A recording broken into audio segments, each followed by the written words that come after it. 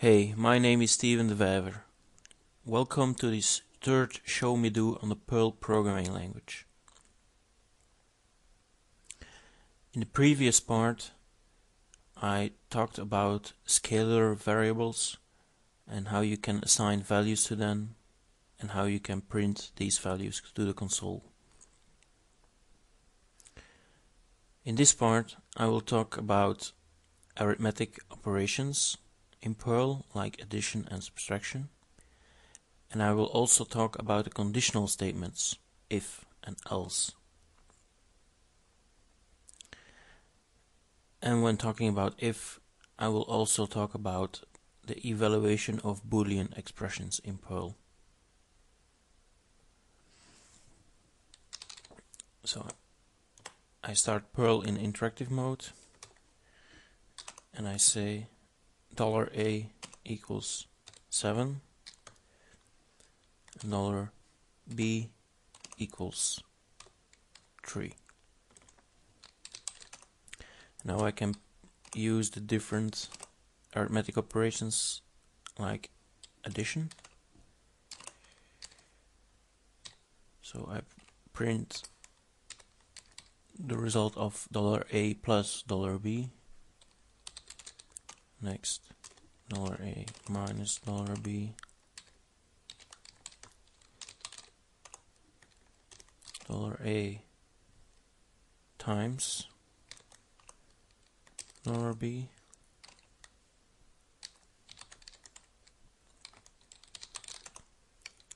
And $A divided by $B. And then two more special operators. First one is A to the power. That's two asterisks without space in between them of B.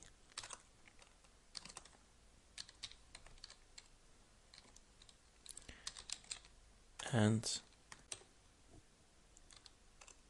A modulo B.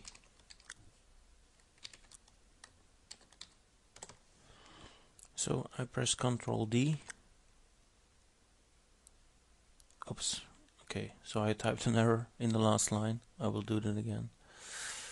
So A equals 7, B equals 3, and print A modulo B. That's better. So the addition results in 7 plus 3 is 10. 7 minus 3 is 4. 7 times 3 is 21. And 7 divided by 3 is this result. 7 to the power of 3 is 343. And then finally 7 modulo 3, that's 1. So 1 is the rest of dividing 7 by 3.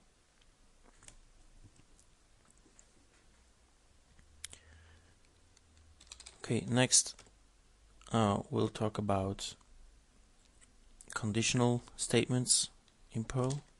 So I'm again going to create A and B. If A is more than B, print A is more than B. Press Ctrl G. And Perl will evaluate this Boolean expression because we're using the if statement. So if this Boolean expression evaluates to true, this code block will be evaluated. So 7a is more than 3, so this Boolean expression evaluates to true.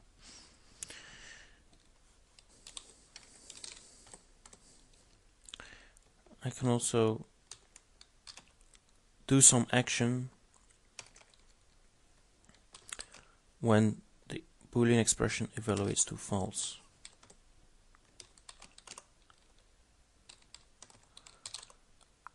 If B, is more than A, so this will result in false. Anyway, if it's true, I'm going to print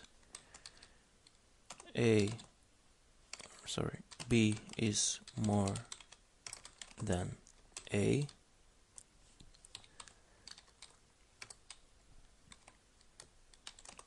And I close the bracket. Else, so if the Boolean expression evaluates to false, I'm going to print B is not more than A, and closing the brackets. I press Ctrl D, and as you can see, this block didn't get executed, but this did, because this Boolean expression evaluates to false. 3 bigger or more than 7 is false, so the execution will jump to this block, which will get executed.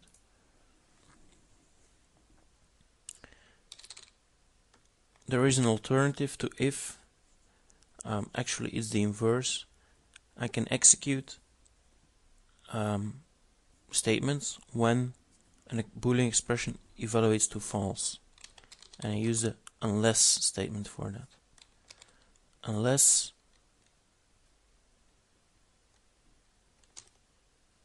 B is more than A.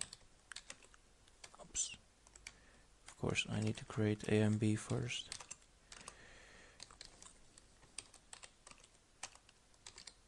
So unless B is more than A, print B is not more than A, and closing the brackets and pressing Ctrl D. So as you see, this block gets executed only when this Boolean expression evaluates to false. And I can also use an else in combination with unless. So A is 7, B equals 3, unless A is more than B. So if A more than B is false, print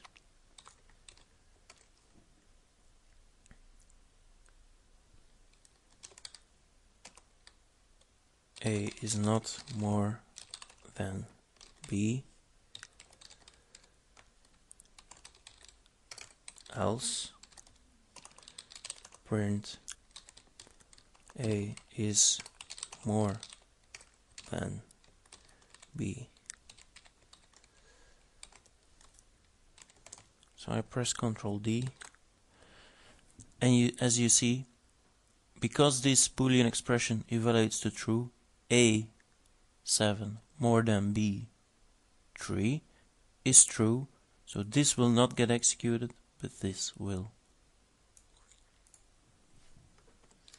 Now, one final alternative notation that I want to show in Perl for if and unless. You can type print A is more than B, if A is more than B.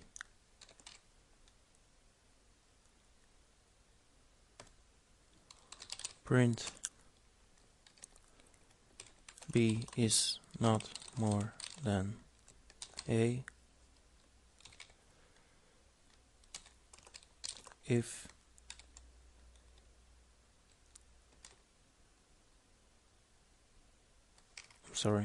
unless b is more than a. So I press Ctrl D, and if this Boolean expression evaluates to true, because we're using if, this statement will get executed. If this Boolean expression evaluates to false, because we're using unless, this statement will be executed. This notation is influenced by the designer of Perl, which is Larry Wall, and one of the concepts in his design is that in Perl the most significant part of a statement should always come first. In this case, the print statement comes first, and the condition for executing the statement comes second, and the same here. So this is an alternative notation that you may encounter in other people's Perl scripts, and you of course can use them yourself. So in this part I showed you how to write calculations in Perl, and I also talked about the conditional statements if, else, and unless, else, and writing your conditional statement behind or after a statement that has to be executed. In the next part I will talk about lists and hash maps in Perl and what you can do with those. In the meanwhile, I advise you to try out what you've seen so far in Perl yourself, and if you have any questions, remarks, or you want me to cover something in this series on the Perl programming language, something specific you would like to learn more about, please leave a comment on the Show Me Do website.